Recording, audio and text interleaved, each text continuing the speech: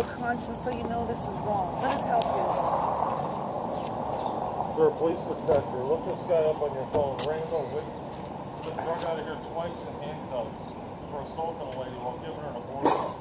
You'll see his mugshot as arrest report. Now he's being sued for puncturing a girl's uterus.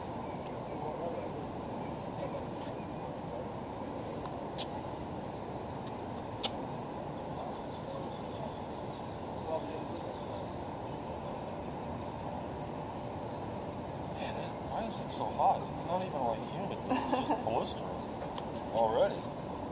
And do you usually have shade, or different times of the season this goes away, or different times of the day, I guess? You got to move around a little bit. Yeah, I want to warn you about this guy. Look him up on your phone. Randall went to assault twice a day for assaulting a lady while giving her an abortion. What? He's being sued right now for puncturing a girl's uterus. Really? Sir, protect her, man. Get her out of here. Get her out of here to what? So we can help you guys. what? So the kid can grow up in society where, you know, we can't afford it, and Sure. so have somebody take it, grow up murdering people, or, you know how it is, get in the system, and then they're all fucked up. Or? Seek ye first the kingdom of God and His righteousness, and all these things will be given to you. He promises to give you everything. He promises a lot, sure, but look at the society, my man. It doesn't matter. How many people out there murdering people? You know what I mean? There's people like you that aren't.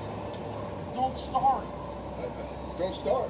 So I said, let the kid grow up and get to, you know, can't afford it, so I give it away, so he can go into a foster care, so we as taxpayers are going to take care of it. Then it grows up in the system and it becomes like a psycho, murderer, or rapist, or something else. He says, seek ye first, which means come to me, make me first in your life, and I'll give you everything you need. Yeah, he says a lot. The Bible does. Sure it does.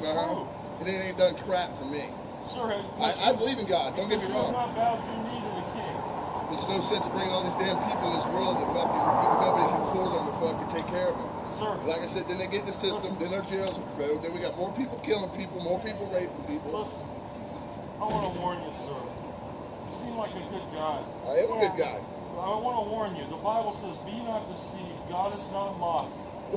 Whatsoever you sow, you're going to reap.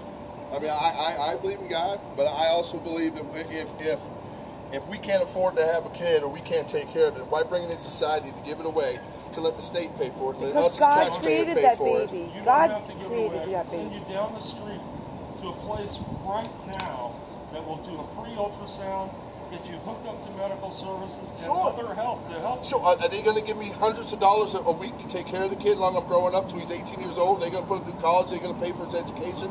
Are they going to do all this my whole 18 years of life?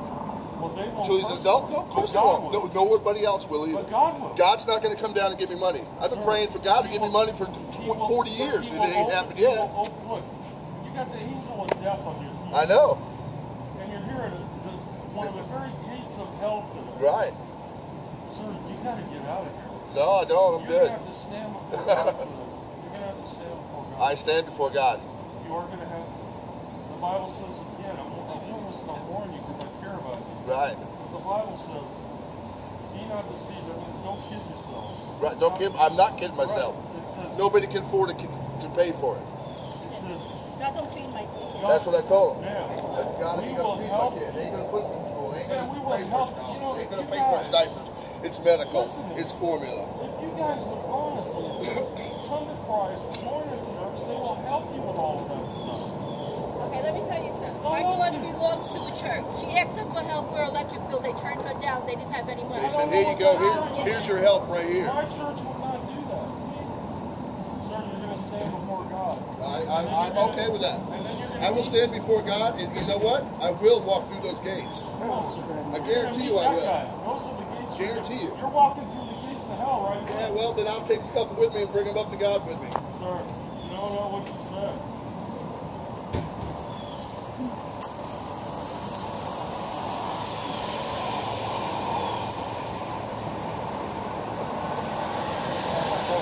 That's not a work. Oh, really?